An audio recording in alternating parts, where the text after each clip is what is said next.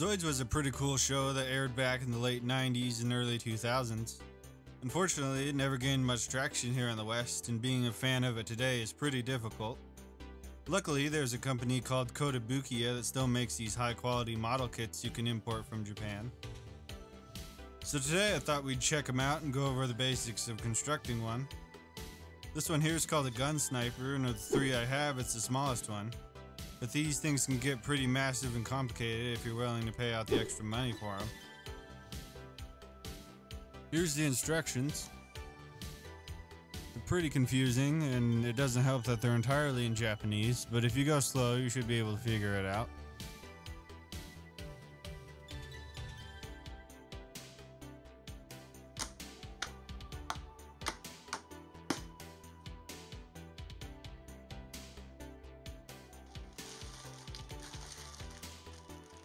Right, let's get started. In cutting sprues, you're going to want to cut away from the piece and not directly on it. And then once it's off the sprue, you can just go back and snip off the excess and then clean it up with the knife afterwards. Higher quality nippers will offer you a bit more leeway for this. But still be careful, especially when cutting certain colors of plastic though. If you're building a Gunpla before, all this is going to sound pretty familiar, but there are some quirks you might want to keep in mind. The most notable one is that most of these kits are pretty old. Like the date on this one's sprue is from 2009.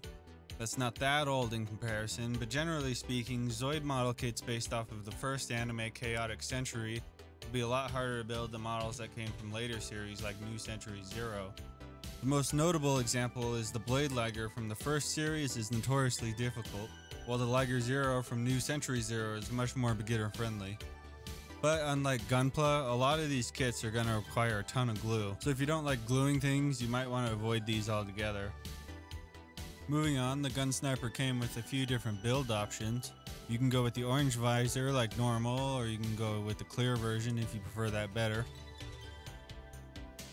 There was also Runner B, I believe it was, where you can choose between the armored silver parts or more of a blue uniform look.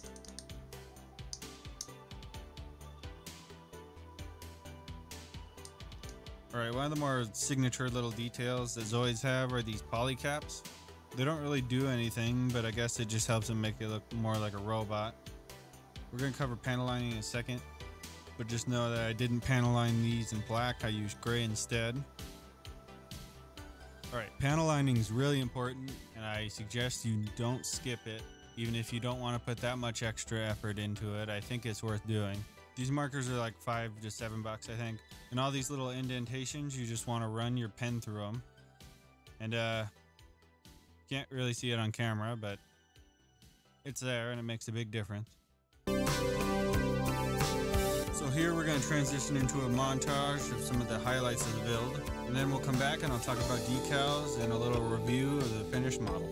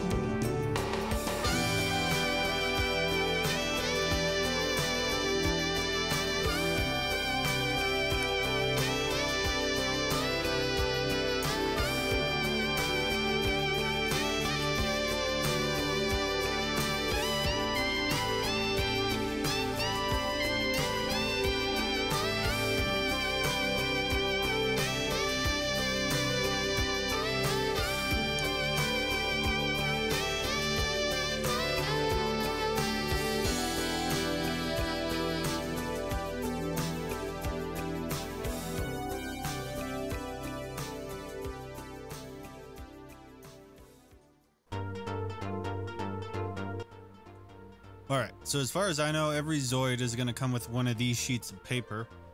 These are water slide decals, and they're kind of like stickers, but they're much cooler. So what you want to do is just get the sticker you want and get it wet.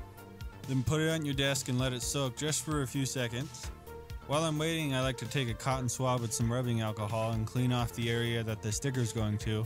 If there's any oil or dirt on this, it's not going to stick at all. Before too long, you're going to notice that the decal is no longer stuck to the piece of paper. So just take the back of your hobby knife and gently transfer it over onto the piece.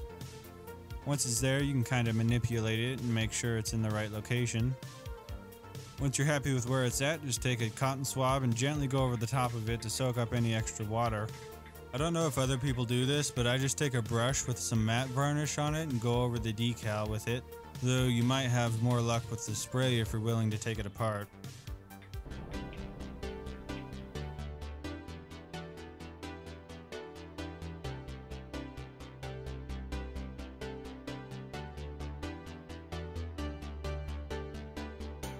But Blake, didn't you say this was a gun sniper? Where are the guns?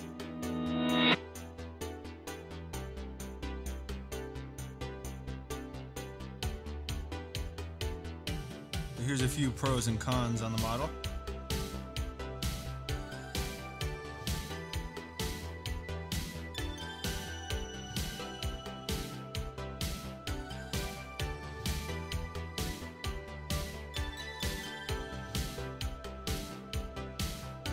I'm glad I was able to make a Zoid video. I like them very much, so I hope they keep making them for a long time. And yeah, thanks for watching, hope you enjoyed. If you'd like, please consider sticking around, and I'll see you next time. Goodbye.